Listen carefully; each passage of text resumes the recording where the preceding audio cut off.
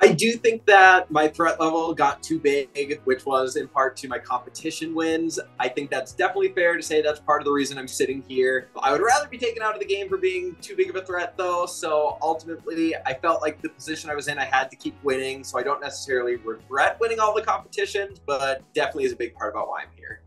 During the commercial break, I was talking to Turner, maybe not my proudest moment, but Turner was really trying to justify himself, and I get the game move. I can respect the game. Last week when I was HOH, Turner came up to me unprompted on my end and started making me all these promises that he had my back going forward for the next week, which again, that's Big Brother. That's fine if you go back on that. But he was trying to use the fact that we were both part of the LGBTQ plus community. He would never take out the only other person in that community in the house.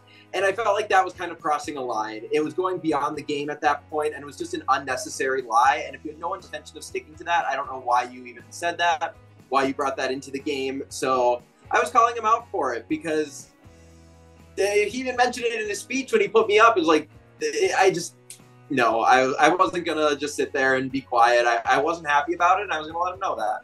I love Brittany to death. I don't regret it. I was on the block. I knew I was probably going to go home, and I would have regretted it forever if I did not try everything to stay in the house. All of the information I shared there in the living room, people had been talking about it for the past couple days.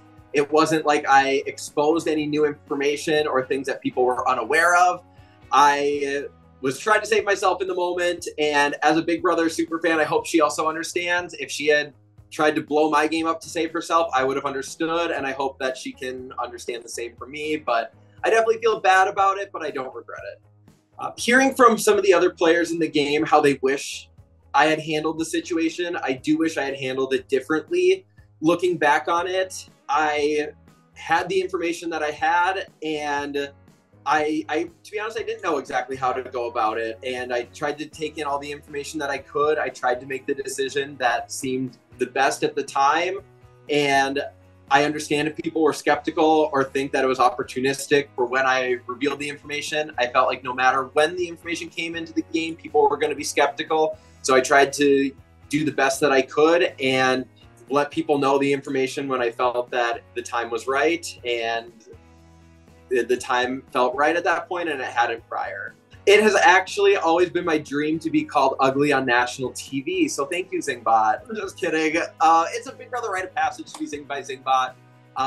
Leading up to it, I was like, make me cry, Zingbot. I didn't cry, but it was still fun to be zinged by Zingbot, even if I wasn't crazy about my zing.